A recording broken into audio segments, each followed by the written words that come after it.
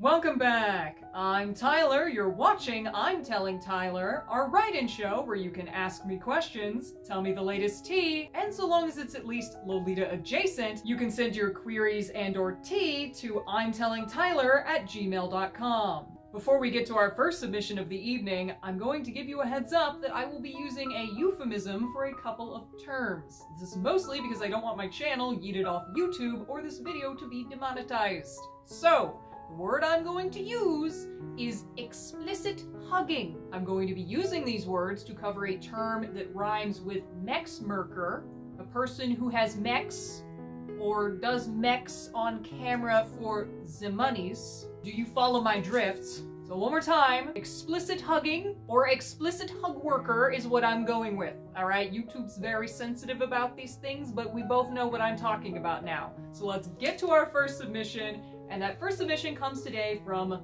Cupcake. And Cupcake says, as you can tell by the title, there is an explicit hug worker in my comm. And while I won't judge someone for explicitly hugging, I will judge them for advertising their explicit hug work in safe for work places filled with minors, which is exactly what the explicit hug worker in question was doing. She'll post insanely revealing pictures of her in her skimpy undergarments with captions like, Venmo me $10 and I'll send you something special. I can only assume that she's hinting at explicit hugs. And she'll use safer work tags such as Lolita fashion, Harajuku fashion, and Decora fashion, all of which are safer work places filled with minors.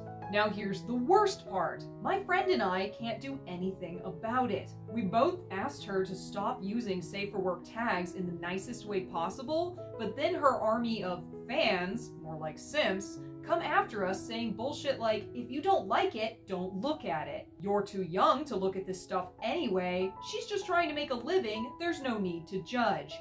And it's just a body. You're overreacting. It doesn't help that she has a significantly larger following than us, so we get drowned out. We've also talked to Instagram over this, but they aren't doing anything about it. What should we do? My friend and I have tried everything that we could do, but nothing seems to work. Please give us advice as to what we should do. Sincerely, Cupcake. Right out the gate, I'm just gonna say I am frustrated with you. If you've already talked to Instagram and you've already tried to reach this explicit hug worker and had her fans like freak the frack out on you, I hate to tell you this, and it really bothers me too, but I don't think there's much you can actually do other than tap the don't show for this hashtag button in force. Instagram is fracked up for many different reasons. This is definitely one of them, but insofar as what an individual can do when an explicit hug worker is clowning on Instagram and safe for work tags, there's not much we can do about this other than make it really clear just how wrong it is and continue to champion that cause within the community. I do want to pause and say that I'm sure neither Cupcake nor I have any issues with explicit hug workers. My and Cupcake's issue is very obviously and very firmly in the realm of when these people go into safe for work tags and sell explicit hugs. You know what I'm talking about. That's just not okay. There is a level of professionalism and consent if you want to be considered an actual profession, which explicit hug workers do. Like any other real job, that comes with a sense of professionalism and it comes with a sense of responsibility. And I do see a lot of explicit hug workers ducking that and thinking that they can violate people's consent by putting their explicit hugs in safe for work spaces. And that's not okay. No part of that is okay, and it makes me incredibly uncomfortable because back when I was doing research for a related topic on DDLG, and I was doing episodes covering how they were violating the consent of the Lolita community, stealing pictures, co-opting our spaces, and just clowning in general, alright? They also would post in safe for work tags, and this was on Tumblr and on Instagram, but they would post things like in the princess tag, and the minimum age to get on Tumblr was like 13. So 13-year-olds could be looking at Disney princesses and suddenly see a fracking butt plug. I'm not even kidding. I saw things I shouldn't have, is what I'm saying, and it horrifies and upsets me that a profession that wants to be taken seriously as work, as real work, seem to think that at the same time that those standards that come with being taken seriously as a career path don't apply to them. they think that they can just run roughshod all over consent and all over safe for work communities, and that's not okay. Safer workspaces are safer work for a reason, all right? You have minors up in there. You have asexuals up in there. You have people who don't want to be subjected to your derriere, sans underwear, up in there. It's just basic common sense, basic common decency, and I'm so sorry, Cupcake, that you're having to see this nonsense, because that pisses me off too.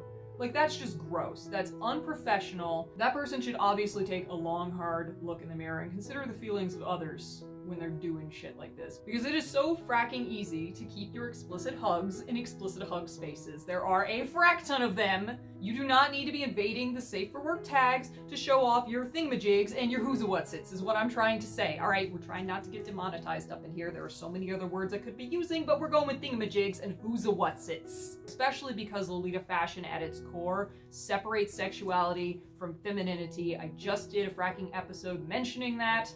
It's not hard, and it is a real violation of the core elements of this fashion and the community who struggle so hard not to be sexualized. To be selling your fracking explicit hugs in the middle of a safe for work tag about a fashion that is desperately trying to separate itself from explicit hug workers. And if you're an actual professional, you should fracking know better. So, Cupcake, I'm sorry that wasn't a particularly funny response, and I'm sorry I don't have much for you. I really do hope you and your friends can continue to just jackhammer the do not show for this tag. I wouldn't wade back into their fracking comment section again, because a lot of these people do have like rabid straight male simps. They're all sharing one brain cell, and you're not gonna make any progress with them, all right? And if it's really impacting your mental health, I recommend you and your friends just block them. If you aren't satisfied with don't show for this hashtag, just block their ass so you never have to see it again. Unclad or otherwise.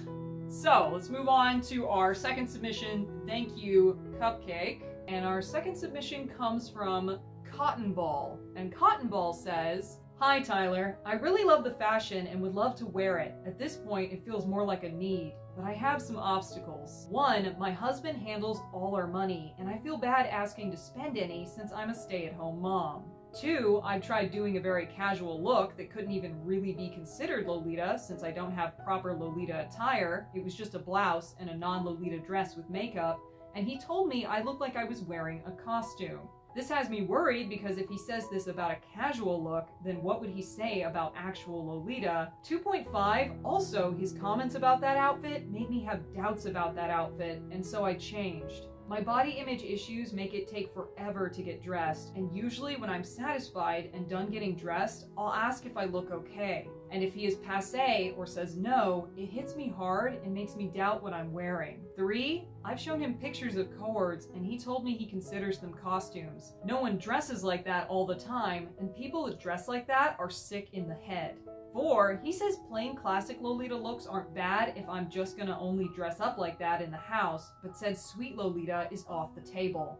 Also, he says no accessories because that makes you look crazy.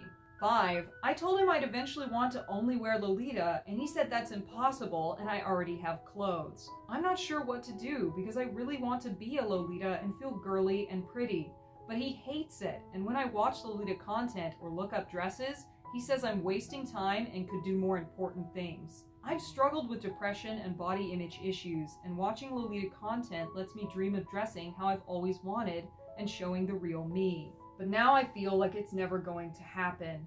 You don't have to talk about my story. I just needed to vent and didn't have anyone else to turn to. Thanks for letting me put words out into the void." Well, Cotton Ball, let me see if I've got this right.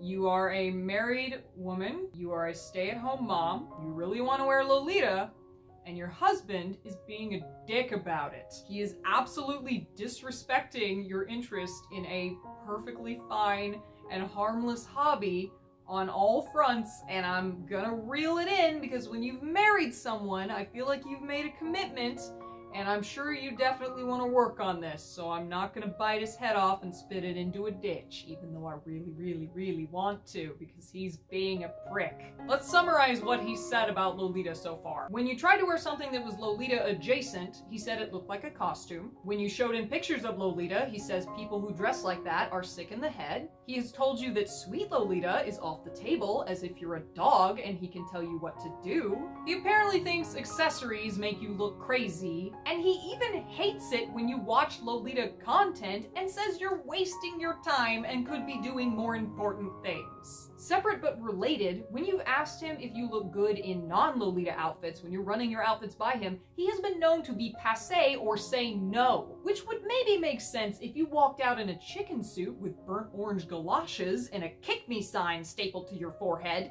but for any other outfit, a "do I look good" being met with a blatant no, especially from someone you have married, is not okay. Also, the whole no sweet Lolita and accessories are off the table thing really shows how entitled he is to decreeing what you can and can't wear. And I feel like your reaching out into the void is a real sign that you guys need to sit down and have a conversation, because let me tell you, no part of this message is okay. No part of this message indicates a healthy relationship, and no part of this message is telling me that he's respecting you as the equal partner in this marriage that you are. The way you've written this really makes me feel like there's a disparity between you two when it comes to power and who is in charge. I really get the feeling that he has positioned himself over you and considers himself to be in a position where he can dictate what you like, what you spend your time on, and what you do.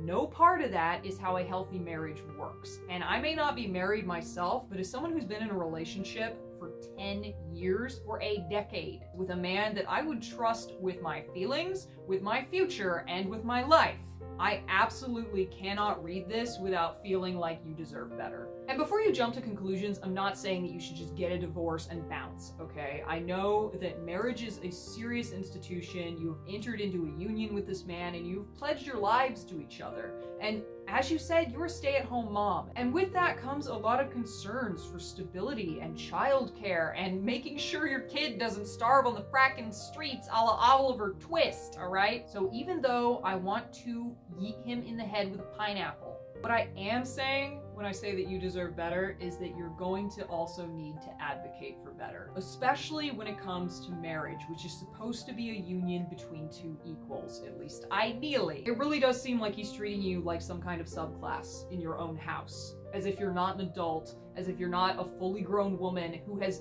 had a child. You made a human being and delivered it unto the world, and he's treating you as if you're some fracking infant that he can order around. Has he ever made a person? Heck, I don't even like children, but I still respect the physical toll and mental toll one has to go through to make one. You made a person in your body with just your body. That's fracking bananas. So, while I am not advocating for divorce, even though I still want to yeet him into a ditch, I am saying that you need to advocate for yourself. You need to sit this man down, and I need you to tell him, politely but firmly, that you are an adult. You are an adult with your own interests, and when you tell him about those interests, you are not asking for his approval. I need you to go in with confidence. I need you to summon the fact that you are the mother of a child that is looking up to you as an example. And I don't know the gender of that child, but if that child is also a girl, she is going to be modeling how women are to be treated and how they are to act off of you. And I don't say this to shame you. I say this because women often have a hard time advocating for themselves, but will fight tooth and nail for others. And this is what you need to do for your son or for your daughter, because they are looking at you right now as an example of how they are to act later on in their lives and how their relationship is to work. And I want you to ask yourself this question right now. Do I want my son or my daughter to be treated the way I'm being treated right now? Do I want my child to feel the way I am feeling right now? And let me tell you, if that answer is no, you need to start fighting for yourself, because this is not remotely okay, and frankly, I know I said I was gonna keep the gloves on, but it pisses me the fuck off. Cameraman would never dream of treating me this way because we are equals. Whatever I'm into, so long as I'm not out slaughtering the innocent, he's on board with. Whatever he's into, so long as he's not out committing arson, I'm on board with. Why? Because we're adults who support each other and are equals within our relationship. And while there are a diverse range of factors in every single relationship between two inherently flawed human beings, I do believe mutual respect and trust is the baseline for every single healthy relationship. No exceptions, and I am not seeing that here. And also, as someone who has also struggled in the past with body image issues and continues to struggle with depression myself, the amount of psychological and emotional damage that can be done by someone who you've let into your heart and into your home, for that type of person that you've let so deep into your soul, for them to be dismissive of the few things that do bring you joy or give you comfort is incredibly damaging. And I want you to know that it is not in any way your fault that this is happening to you. No part of this is you just not being strong enough or you just need to toughen up or any of that bullshit. He absolutely should know better and should not be treating you this way. But because you have married this man, because you have had a child with this man, and there are concerns and there are security issues when it comes to raising a child, especially alone. I know you want a stable home life, especially. Mothers want a safe place for their child to lay their head at night, and they want that security. I understand. So again, I'm not advocating that you ditch this person, but I am advocating that you stand up for yourself, that you communicate with this person, and that you fight for the marriage that you deserve.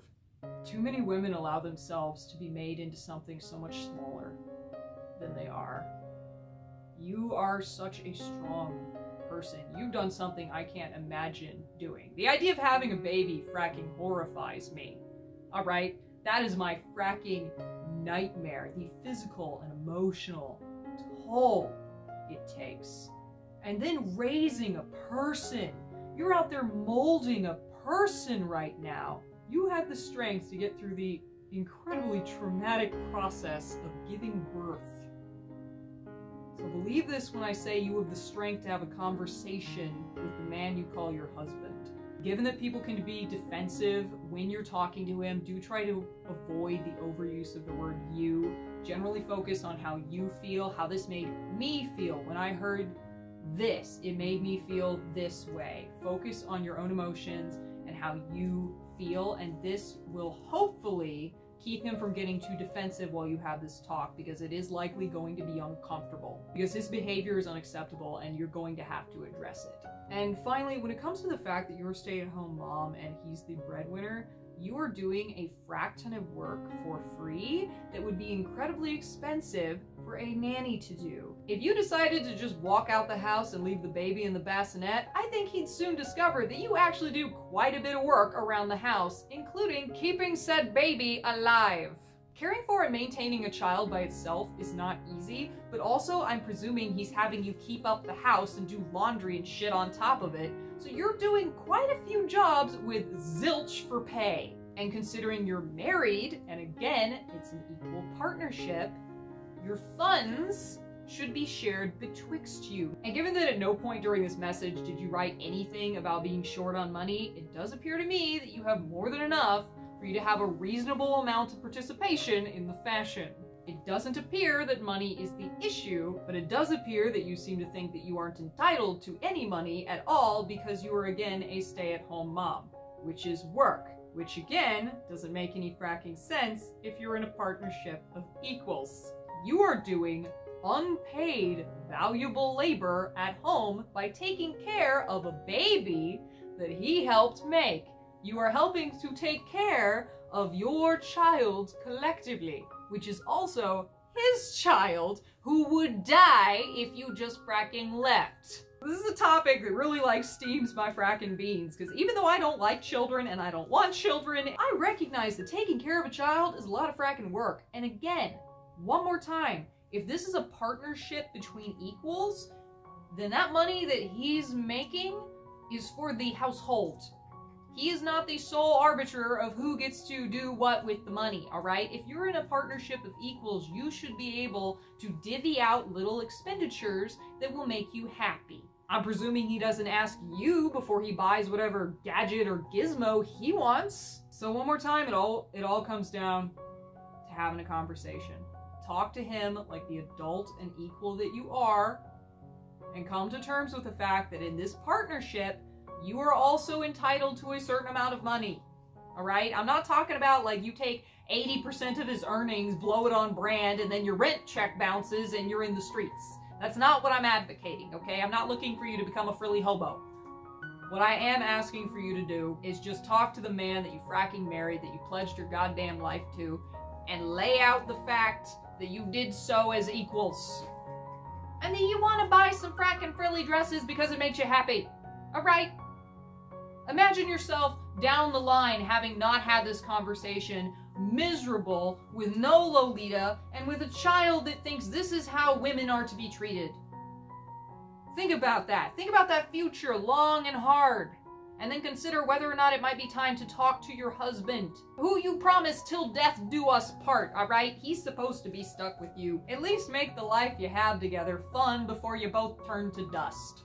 What I'm saying, Cotton Ball, is that I believe in you. I believe you can have this conversation with your husband, and I believe that you can improve your life and your child's life. And all it takes is a little bit of backbone and a tough conversation. And you know what? That's true for a lot of things in life. So I hope you'll remember that going forward. I am wishing you the best of luck, and I really, really, really, really fracking hope that you take this advice, you proceed, and you let this man know that you love him, but he does not fucking own you. So thank you, Cotton Ball, for your submission. That's where we're going to end it tonight, and while I do have many more submissions to work through, I'm going to save them for other evenings because my brain is now, well, cotton balls, and I need to sleep. One more time, if you'd like to submit to I'm Telling Tyler, so long as your submission is at least Lolita adjacent, you can send your tea and or queries to imtellingtyler@gmail.com. With all that said, I'd like to thank my patrons for making this series possible, and should you like to join their number, you can head over to patreon.com/lastweeklolitanews for more content that I don't recommend you watch ever for any reason. Thanks again, guys, and I'll catch you next time.